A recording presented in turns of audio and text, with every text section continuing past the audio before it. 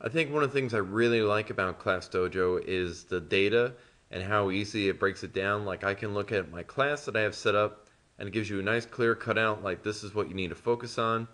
By the way, these names, other behaviors, these are things that I all customize. So I would encourage you for the first time that you do this, try to focus on a class that is really having a hard time following your directions or you feel you're not reaching it as well as you should. You can also change the range of what time. You can see it over time. You can print these off. And then we can go back here. Let's say I may have a conference with a parent. I can go to download reports. I could check off whatever students that I need to.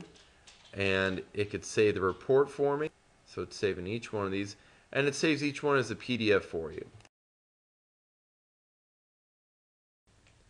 Okay, now I have been able to download the whole file of all the reports for my students in that class, and it gives you a nice big clear layout that tells you the name of the student, the name of the class, the date range that I have selected, and how many total points positive and negative, what they got for.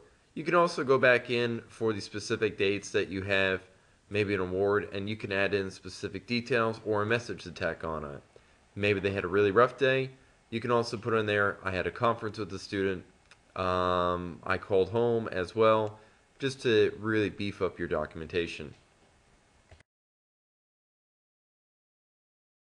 So I already have my class laid out. There's a button up top that says send report to parents.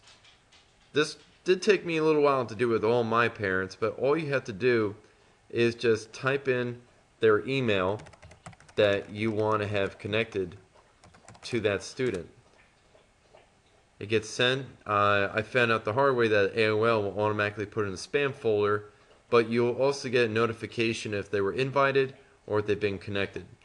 This way a parent will now have an account and they get to check out how their student's doing, and every week they get a report.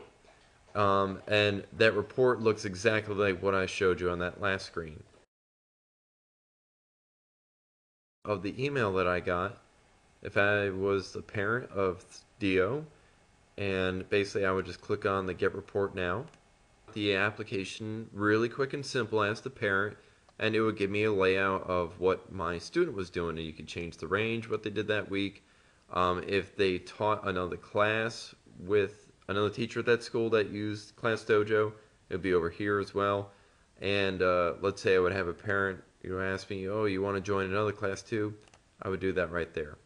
And it gives you the same little graph on the bottom that you would see as far as your weekly report. So again, email and contacting parents is becoming a breeze, especially with these automated reports.